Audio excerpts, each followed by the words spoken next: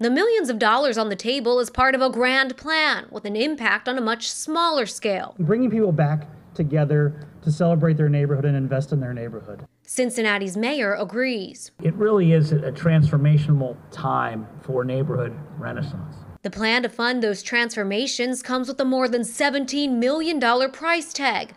$3 million for green space recreation and the old Westwood Hospital surface lot. Another $3 million to public art spaces. $5 million for Mount Airy Forest. $2.7 million for improvements in Northside and College Hill parks.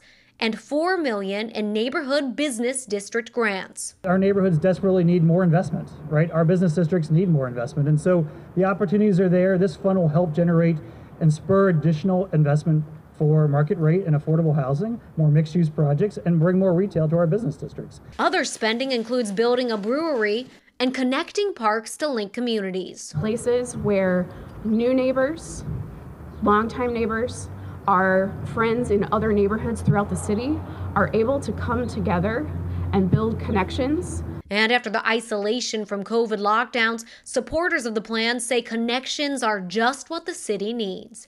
Elena Martella, WLWT News 5.